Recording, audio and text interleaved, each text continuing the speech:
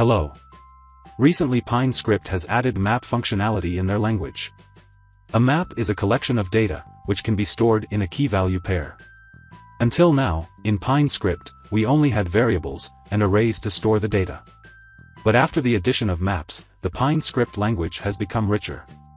Let's see how to use the maps. This is an indicator function with the name, map. Here we have called the map.new function. As I said, the data stored in the map should be in a key-value pair, so we have to define the data types of the key and value. Here, I have defined that my keys will be of string type, and the values will be of integer type. Now the map is ready, and its name is data. Here, we insert data into the map. For that, we call map.put function. The second argument of this function is the key name, which is a string value. And the third argument of this function is the value name, which is an integer value. We have inserted 3 data in the map. The key of the first data is A. And the value is 1. The key of the second data is B. And the value is 2.